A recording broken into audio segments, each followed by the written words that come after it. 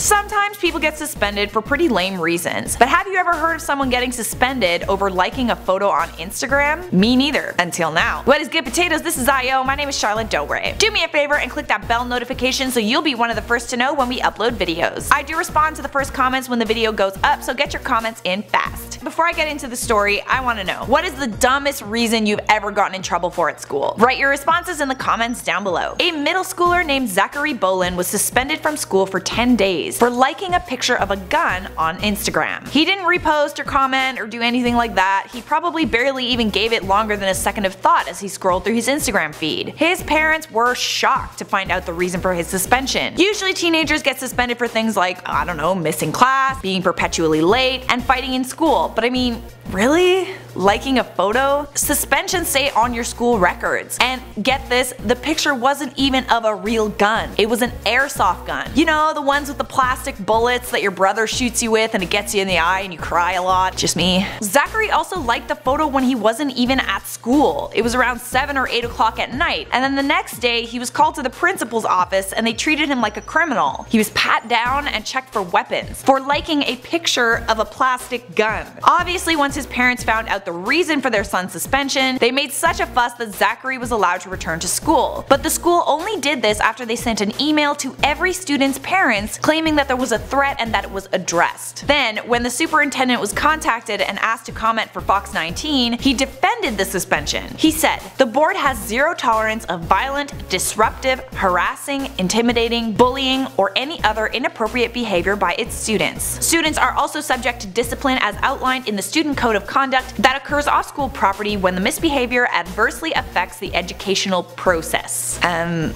What?